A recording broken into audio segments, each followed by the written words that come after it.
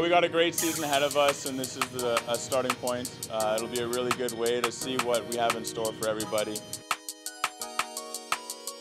It's good to kind of branch out and play against different offenses and play against different defenses. It'll help us a lot in our development. A lot of teams within the same conference have similar playing styles. Playing against a different team from a conference we won't play against really adds to the versatility of your playing style. I think it's going to prepare us just because Minot State's obviously a top team, a top Division II team in the country.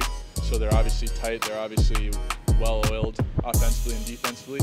So it's going to be good for us to kind of play against something like that and then be able to go and play against Winnipeg or Brandon and kind of take what we learned from there. Yeah, I'm really excited. We're going to see how everybody meshes together. We have a couple guys that graduated the year before that played big roles, and we're going to see who can fill those roles and see how far they can take us.